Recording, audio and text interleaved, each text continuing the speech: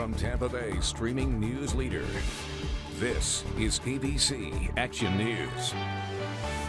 Hello and good morning. I'm James Tully. Greg D has a look at your forecast as he always does in a moment. First, though, here are your top headlines. Today, Pfizer's COVID-19 vaccine is going before the FDA.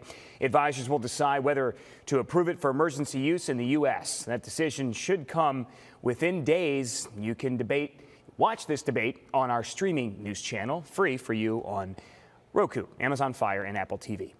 Tampa General Hospital would be among the first hospitals in the state to get that vaccine as early as Saturday if it's approved. It has freezers on standby because the vaccine, if you haven't heard, has to be stored at ultra cold temperatures, and we're learning some large testing sites may be converted to be able to give out these shots. Tampa Mayor Jane Castor says that includes Raymond James Stadium and the Lee Davis Center. Meanwhile, the rate of positive COVID-19 tests in Florida went up for a second day in a row to 8.6%.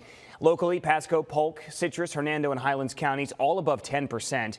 Pinellas County at 9%. Hillsborough 8.4%. Remember, health experts want these numbers at or below 5%.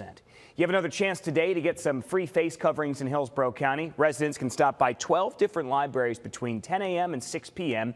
Each person gets 2 reusable face coverings, and you can request more for family members. Go to our website to see library locations as well as instructions on how business owners can request 100 free masks. We're still watching that boil water notice in place for everyone in Tampa and parts of Hillsborough County.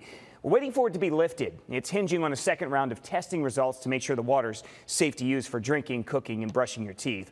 A first test showed no contamination.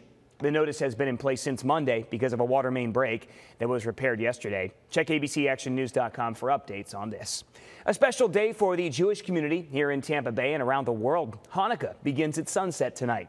Celebrations this year, of course, are going to look a little different, but rabbis across the country are spreading the message of light, joy, and hope.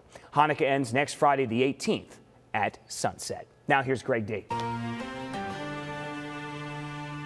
And it's going to be a beautiful first day of Hanukkah as we head into tonight and into tomorrow. Temperatures in the 70s with plenty of sunshine. Finally warming it up for those of you that don't like the cold. The next several days are going to be absolutely gorgeous with mostly sunny skies.